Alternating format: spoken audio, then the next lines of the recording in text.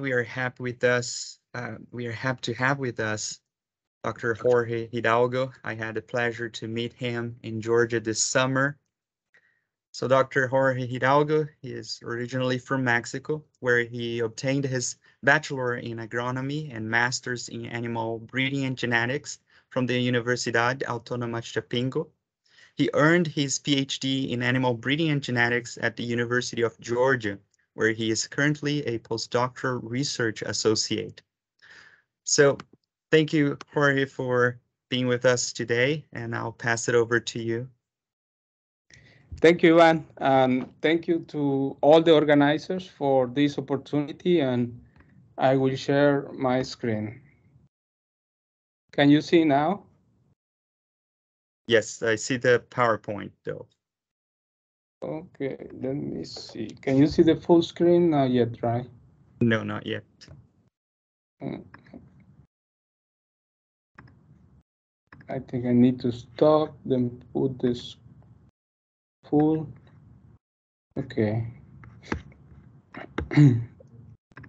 So I think now you should see the full, right? Yes. Okay. Awesome. Yeah.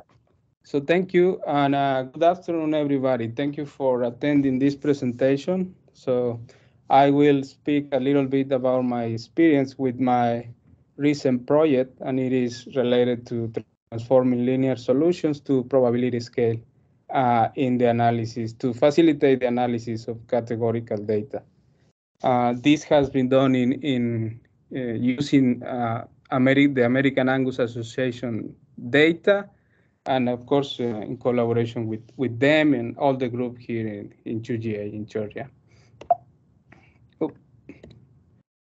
So in animal breeding and genetics, we are interested in making genetic progress on the traits, and several traits, they don't follow what we call a continuous distribution. So in theory, or not in theory, well, it is declared, it is proof that we actually violate many of the assumptions of the linear models if we use those.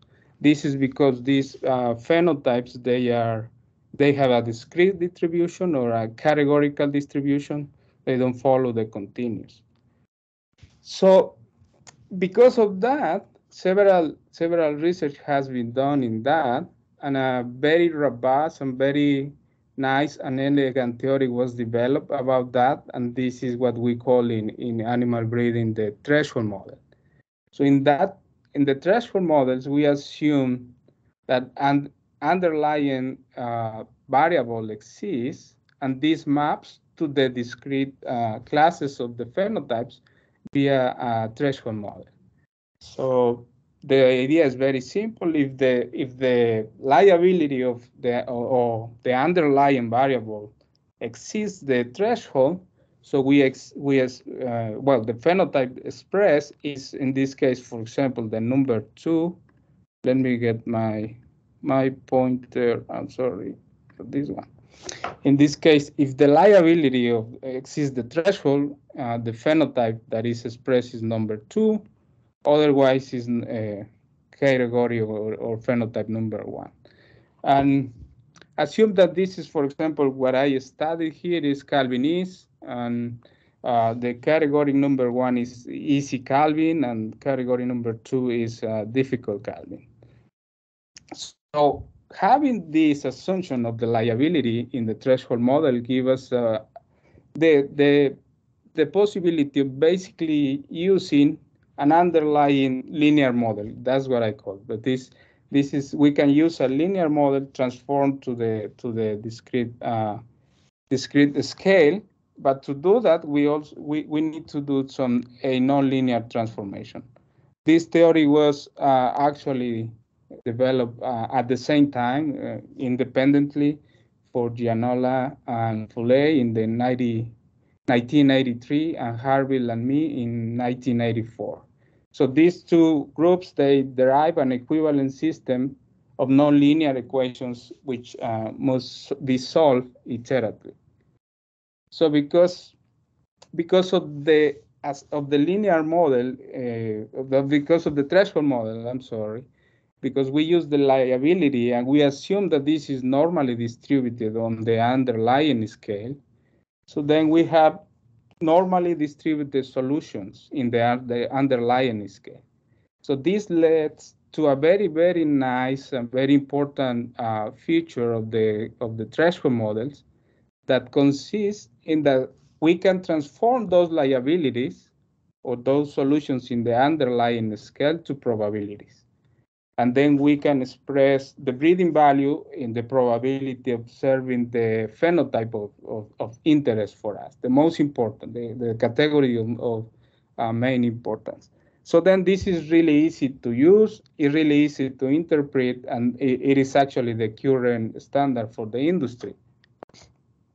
But because the linear of equations is non-linear, and then we must solve this iteratively, this has a computational complexity. So what we can see in contrast with the simple linear model is that we have long computing times. Sometimes we have convergence issues. Um, and these challenges are intensified nowadays with the genomics era.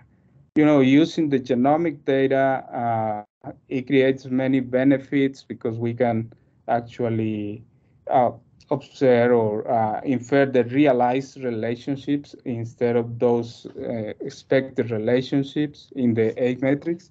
But then the system of equations is very dense, and on top of the nonlinear system of equations of the threshold model, this creates even more challenges from the computational point of view.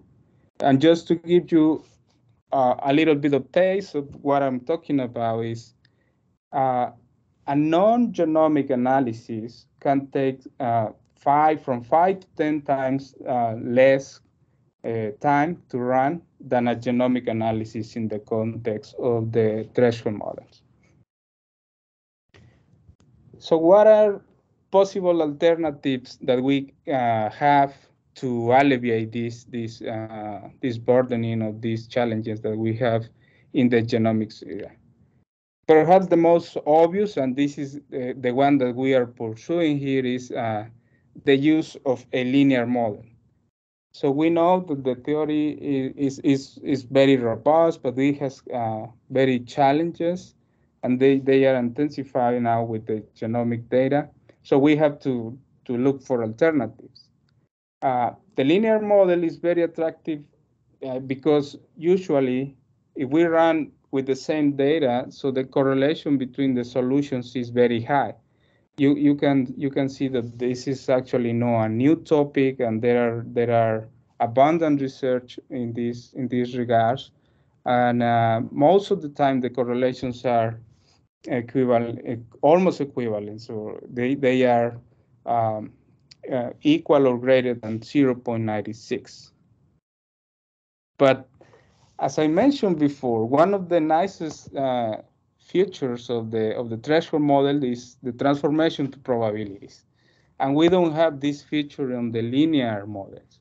So this actually is the constraint to apply the linear model, because it's no easy to get this transfer, or at least it's not very defined how to get the probabilities from the linear solutions. So with that in mind, we set the objective of this research, and we wanted to find a transformation that give us equivalent GBVs already transforming probabilities using the solutions from the linear, but we wanted to match them with the current standard, which is the solutions from the threshold model. Then if we achieve that, so then can be used as is currently being used for the selection purposes.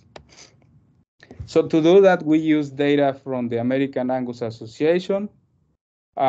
We use data from the official evaluation for Bird and Calvinist. We ran this as a two-tray model, and this is a model that has direct and maternal effects. All these details are somehow important on the on the conclusions and the results that I will show before. So that's what I'm mentioning. And we have many data in this data set. So we have more than 9 million animals in the pedigree, and no, sorry, more than 9 million records for bear weight, and almost 2 million records for the Calvinist, the actual binary or categorical trait. 11 million in the pedigree, and a little bit more than 1 million of animals, they have genotypes. So we ran the evaluation with the official statistical model, and we use single-step GBLAB with APY, and we put 22,000 animals in the core set for the analysis. So one of the main challenges that we face down the road in the research was which genetic parameters to use. So as we were comparing threshold model with the linear model, and this is in the only for the binary. So the official right now the official is it is actually a threshold linear model. So the Calvinist is the threshold, and the Bergway naturally uses the linear model. So either we run that one, the linear, the threshold linear, or the linear two-trait model. For the genetic parameters, we have three options basically, and we explored the three down the road on the research. The first one is use estimated variances, heritability, correlations using the threshold model. The second one is estimate those parameters using a linear model. And a third one is you can transform the parameters that were estimated with the threshold model to the linear scale. Well, I played with all these scenarios, and what was better is always to estimate the genetic parameters using the threshold model and then transform those to the linear scale. So the transformation, I'm going to show a little bit later how I did the transformation. Is actually the theory behind that is very established. So this is something feasible. And here I want to mention that when I was playing and transforming, estimating the parameters with the linear model gave me reasonable good results, but they were not as good as with the parameters estimated from the threshold model and then transform. So at this stage of the research, our recommendation is to estimate the parameters using the threshold model, and still we use actually the threshold models. And this was important because with our accurate or reliable genetic parameters, we were not able to get very good results.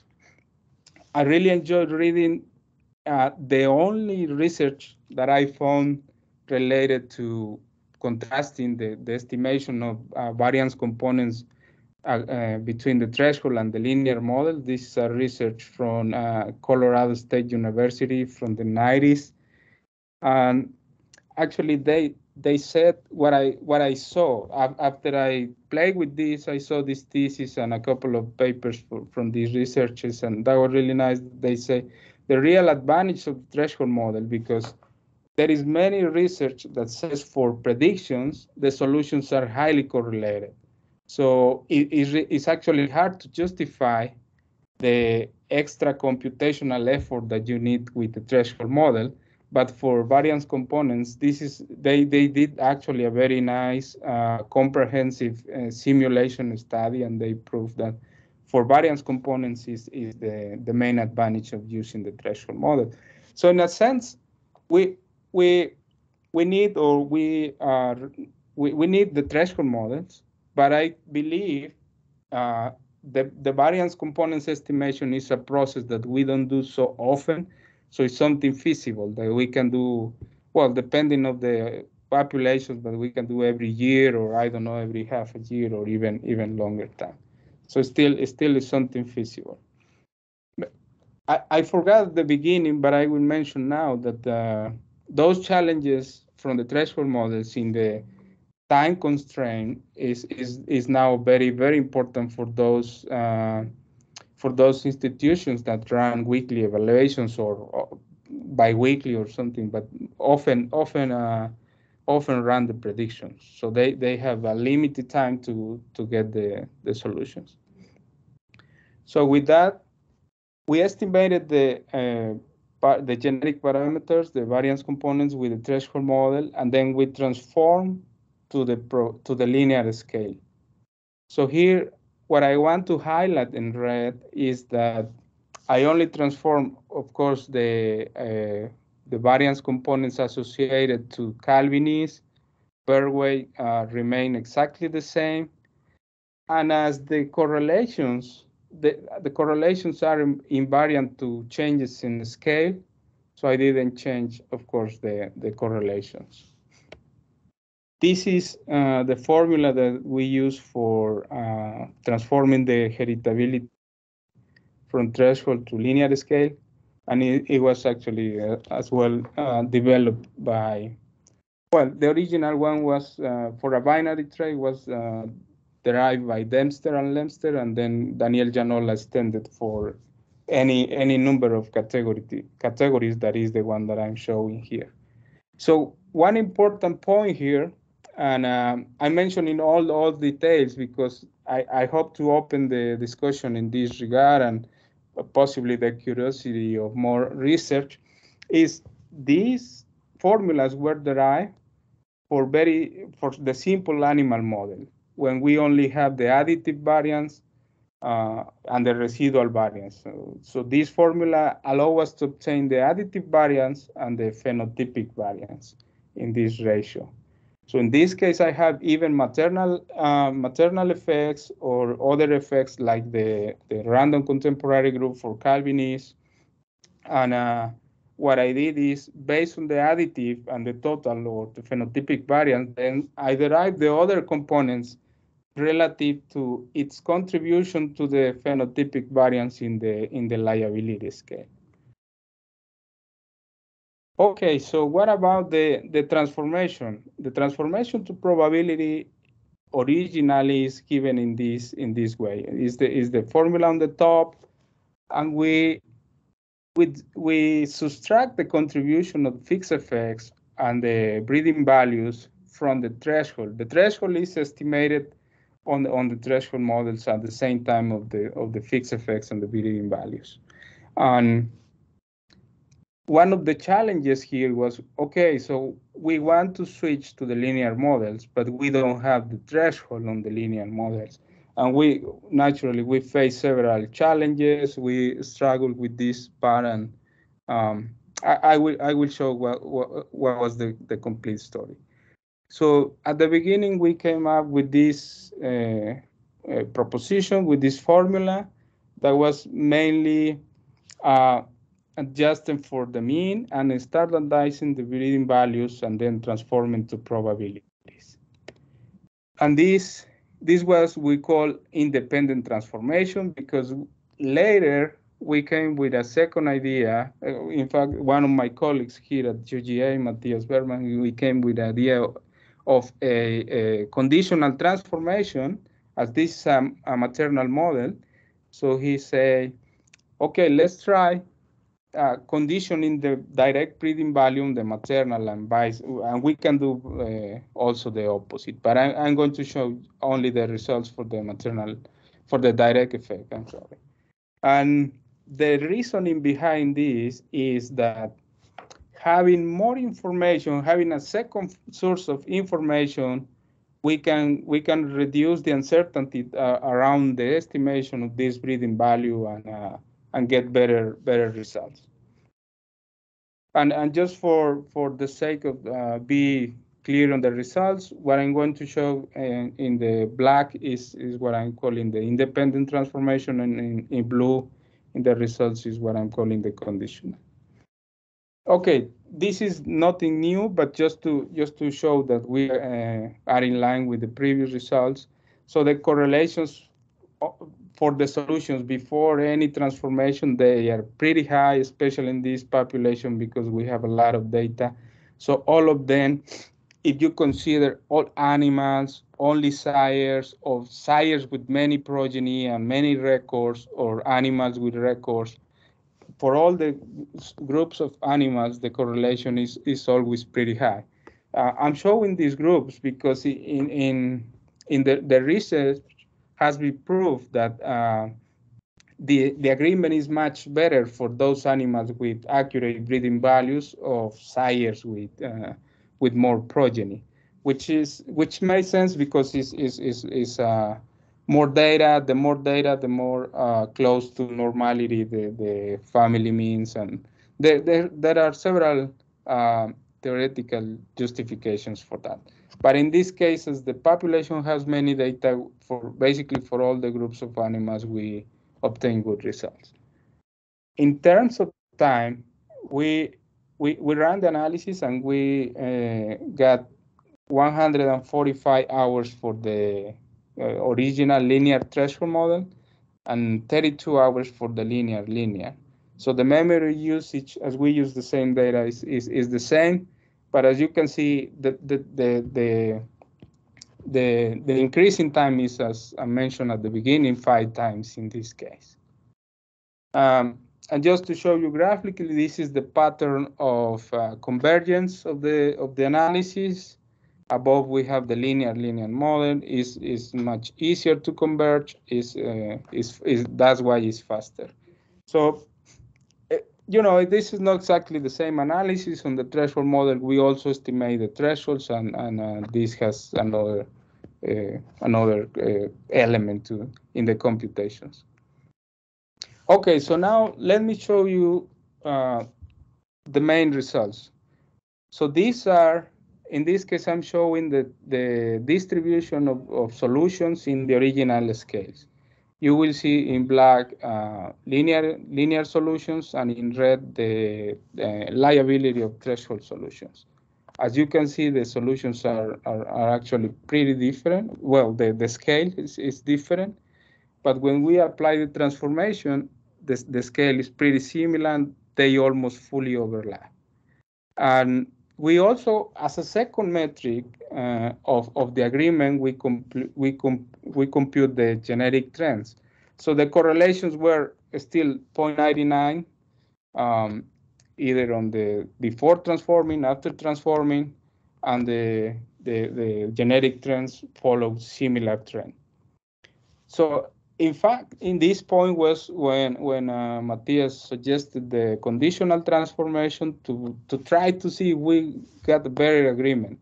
And then we ran the conditional transformation, and this was what happened. In fact, yeah, it was a little bit, well, even better. So the genetic trends agree better. They overlap, and the distribution looks nicer. So far, we were happy with these results. So then I start talking with more people and giving feedback. And I have many names to say, but I have to thank you, all of these people that interact with me and gave me feedback. That it's several people to say also. I don't want to forget any of them. And so far they say, well, that's really interesting actually, because you are showing, you guys are showing that the correlations are pretty high.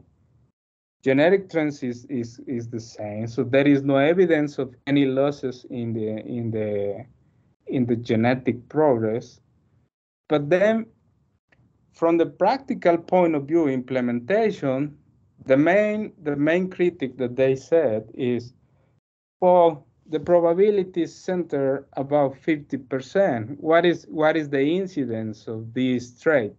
And I say, well, yeah, the incidence of Calvin or difficult Calvin is 7%.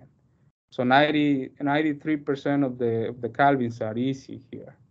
And they say, well, you know, if you apply the original transformation, is nicer. The theory is that's why it's nice, because you will have most of the animals in this population with a high probability, because most of them have easy Calvin, right?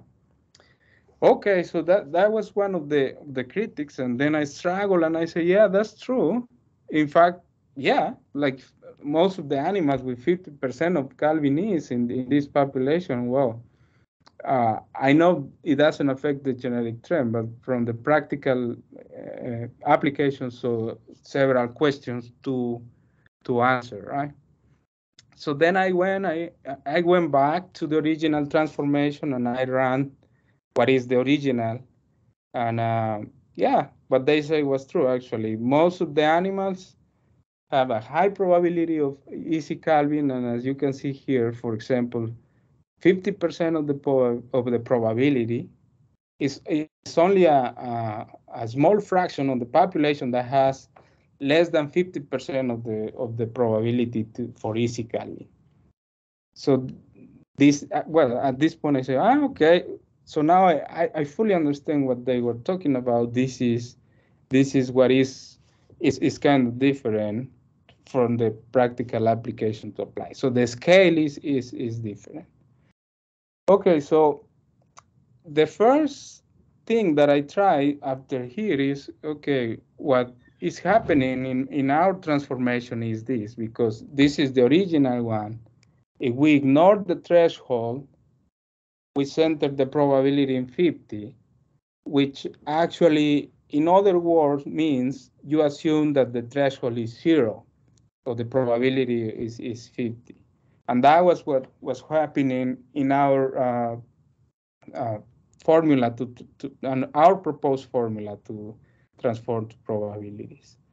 So then my reasoning was, okay, so we are missing the threshold here, or we are assuming a threshold of 0, which is not real. Can we? I was wondering if we can translate or estimate the threshold on the linear scale, because so far I had the threshold analysis, and this is something important to mention, because what we want to do is to migrate to the linear, so we will not depend in any sense of the threshold. But of course, doing the research here, so I have the threshold. So because of the threshold analysis, I estimated this point, and I know the area under this curve. So if I know the area under this curve, then I can infer the threshold. So what I did is I translate this idea to the linear scale. So I know what is the area of the population that is below the threshold. So then I went and translate this threshold in the linear scale. But when I transform the probabilities, so the probabilities now, they were not centered to 50, but still I don't get very good agreement on the scale. So now it wasn't satisfying this. So it wasn't very, very good. So I keep reading and I keep going, and then I read this. And I reading this paper from Weller, Mistal, and Janolan from 88, actually. So I read this, literally is like that in the paper. So the unit of measurement of estimates in the threshold model is the residual standard deviation. And then they gave an explanation, and they said, well, to make comparable the units, you need to multiply the threshold solutions times the square root or the standard deviation of the residual variance, the standard residual variance from the linear scale, from the linear solutions. Okay, well, that was very good. So then I tried that, and just to remind you, these are the original solutions. These are the scale is very different. When you apply this scaling, so you get very, very, very similar scale solutions. That was actually good. But then still, I have here the complication that I say, okay, so what I'm doing is I'm I'm I'm actually bringing the threshold solutions to the linear scale. But what I need to do, or I think what is more logical in my case, because I want to run only the linear model, is to bring the linear solutions to the threshold scale. So then I apply the opposite reasoning, and I translate linear solutions to the threshold or to the liability scale, which is, I think, more appropriate. And well, at this point, I say, well, they look pretty similar. So now I will apply the original transformation.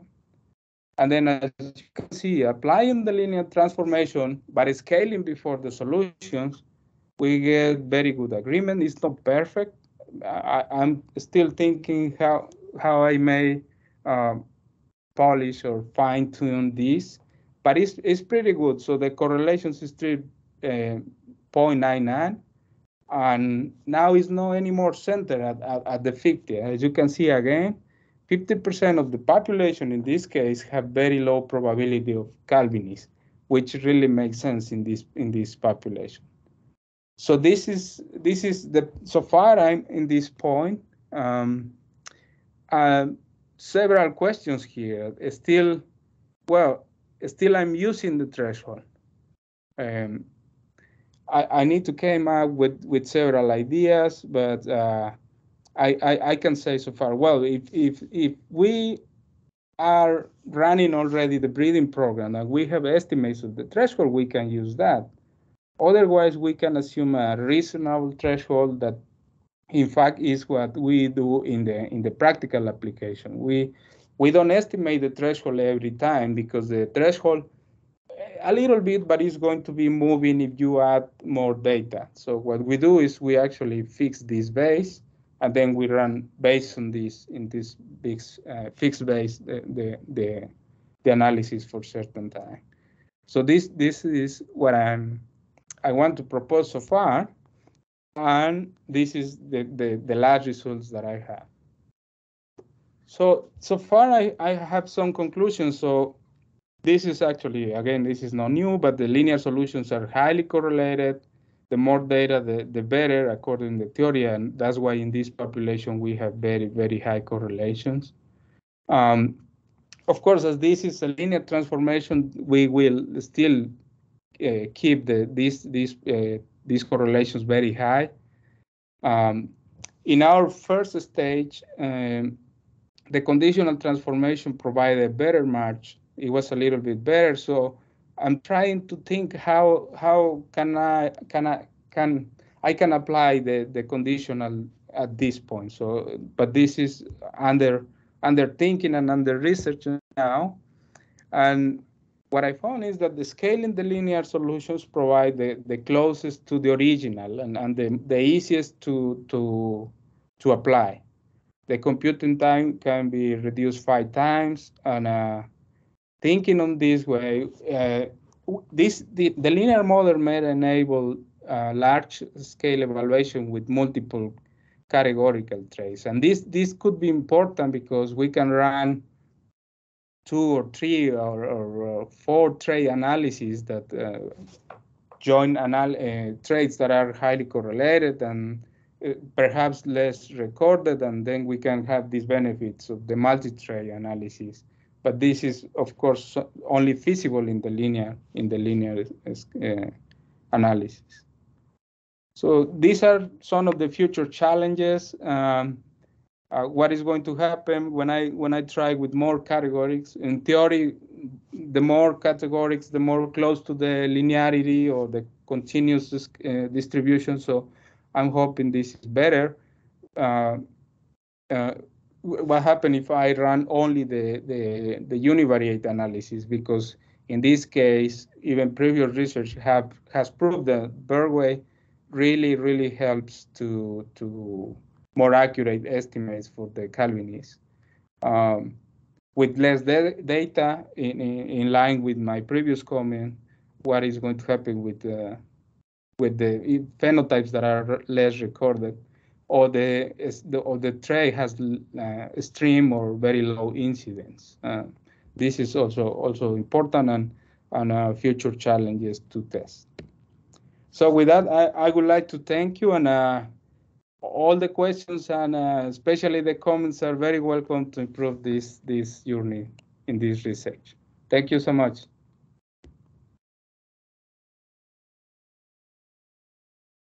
Thank you very much, Jorge, for a great presentation. And now you in the audience, if you have a question or a comment, you can use actually there's a reactions on your Teams, so you can use that to raise your hand, and then it will show me here, and I can see your name and go in order. If we have many people asking question, I think that would work better.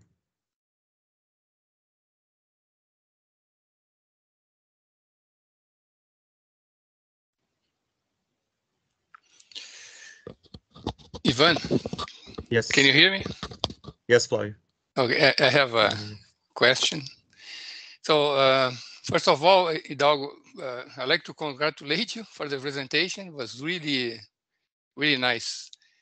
You kind of you have a lemon and you made a lemonade. No, it's a very difficult topic even to explain. So well done. I'm curious. You did a binary, right? You treat as a binary trait, Calvin easy. Is that the way that they are running generic evaluation in Angus with just binary trait, or you start with a simplified problem? Yeah, thank you so much, Doctor. I believe this is the official way that they run. I'm not 100% sure of all the details, but what I know is the actual recording is from 1 to 4. But then Yes. very few animals have 3 or 4 class in the classes of 3 or 4. They have very few, so they Yeah. combine those in the 3 in the second class. Sorry. Mhm. Okay, that's the reason. So, but you mentioned that you like to look at the multinomial problem too, not just binary, but a multinomial distribution. But then if they have a very few animals in those classes, then you're going to have a lot of problems, right? Yeah, I think. Because not in all levels of the physical effects you are going to have animals with, let's say, need surgery or something, cesarean section, for instance. Yeah. So that would be very few. Then you're going to end up with this problem that you don't have observations in certain levels of the fixed effects. So I just wonder how you're going to do the next step if you like to expand to more than 2 categories. Yeah, that's very true, Doctor. I agree. I believe instead of trying with this Calvinist, trying another trait like docility or one that is recorded in more classes and have more better data structure, like not very uneven with Yeah, the yeah. not very low incidence in the other classes. And another you comment that of course using the birth weight as a second trait in a 2-trait analysis, because the traits are correlated, genetic correlated, would increase the accuracy. But I think the main reason to use, in addition to the genetic aspect, is that it stabilize the solutions for the threshold model, right? Yeah. It converges faster, right? Yes, Yeah, yeah, exactly. That's what they found, and it's like that they call the stabilizing effect of the linear tray. It converges faster, and yeah. as you say, yeah, as a second benefit, they have the highly correlated, and they provide more information, so better accuracy. You know, my last comment. That's a very nice topic, so I have a lot of things to ask and think about. But have you dealt with the problem or doing, let's say, 2-trait analysis, but both traits are threshold traits? No, not No. yet. Okay. Not So when you do that, if you find a solution for this, how to run this type, you can see most of the software that you have in our field, they don't deal with this. You cannot run two trait analysis when both traits are threshold traits. Of course, they have theory why this is difficult, right? But I wonder if you have in your portfolio of investigation to trying to solve this No, problem. I haven't done research on that, but what I know is that THR Gibbs is able to handle several, but uh, personally I haven't run this analysis. Mm-hmm. Yeah, but maybe when they have several, but at least one is continuous trait. Oh, Yeah, that may be true. Yeah, yeah. maybe right. Yeah. Uh-huh. Okay, thanks, Hidalgo. I will let other people to ask questions. Thanks a Thank you lot. for the questions.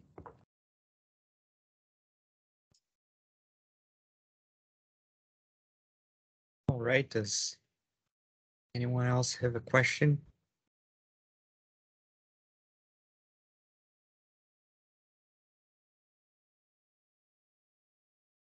Well, I have a question for you. It's actually so what I was thinking, as you mentioned, about the data structure that you had, and for this research, for this experiment that you were doing, and it's quite a big data set, right? So I was wondering, and maybe you have read or done yourself something differently, considering a smaller data set, how would that become an issue if, considering your proposed method to work with the different transformation from linear to threshold? Have you considered that? And if so, like how would we start to be a little concerned in terms of perhaps the size of the data?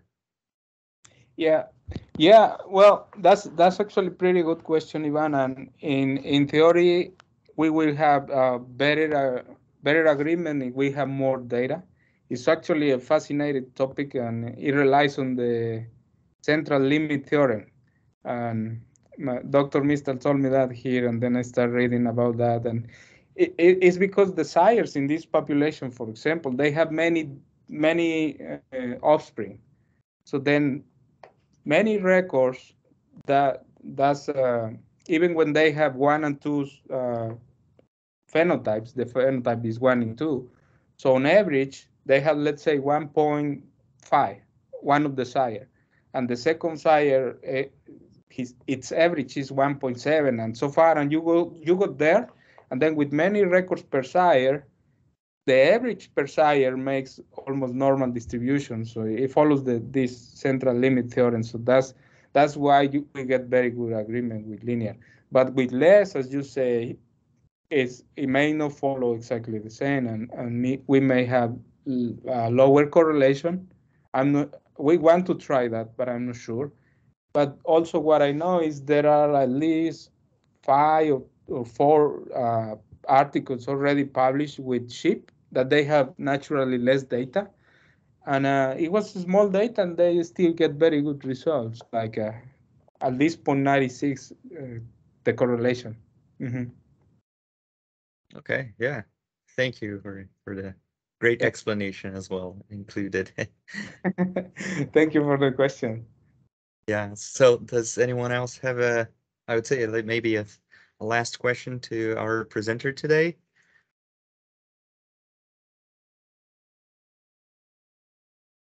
Yeah, I think it was a great presentation, and it left no room for for questions, and just I guess the support for what's coming, right? With your future challenge and then next steps, as you showed. As one thing I was considering also was, yeah, using other traits in multiple categories. Maybe Flavio now has a final question for you. No, Flavio. it's not really a question, but use the opportunity to comment what Hidalgo said about the central limit theorem. Is that's the reason why polygenic traits have a normal distribution usually, because of the same theorem. So I teach this for my students. is So because I always wonder when you have these traits that are highly polygenic, right? They usually have many genes being expressed in that trait. You open up for more environmental effects. So all these effects combined of each gene plus the environment, regardless the distribution of the genes, like the original distribution, regardless the original distribution of the environmental effects, what you see in the phenotype, that the sum of all these effects is a normal distribution, and it's because of this theorem, right? Mm-hmm. So regardless the original scale, when you have all these contributions, right? In the Hidalgo's case is for the mean of the sire, but it's the same principle. And but there is one assumption that these contributing effects are independent. We know that genes are not completely independent, but because there are so many, and you end up expecting a normal distribution too. Just to link this, because this theorem, people normally they are not aware of it, but it's very, very important in many things that we do in animal breeding. It's very important. Thank you for the comment, Doctor. Yeah.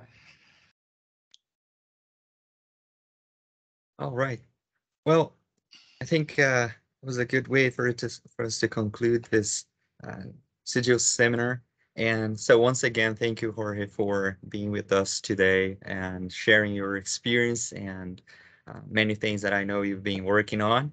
And thank you all for joining us today in the audience. And I hope to see you all next Friday.